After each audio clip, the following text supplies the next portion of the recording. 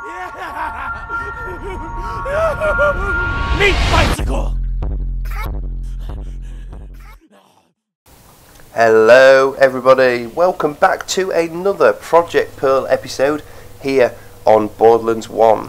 This is our series where we endlessly try and hunt for every single pearl, weapon and item in the game on the Nox Armory DLC. So, last episode we did the 50 chest challenge. Started off quite easily really, and I actually really enjoyed that episode. It was a bit different in format. It was less talking, more bit of opening chests, cut into chest openings and a bit of music.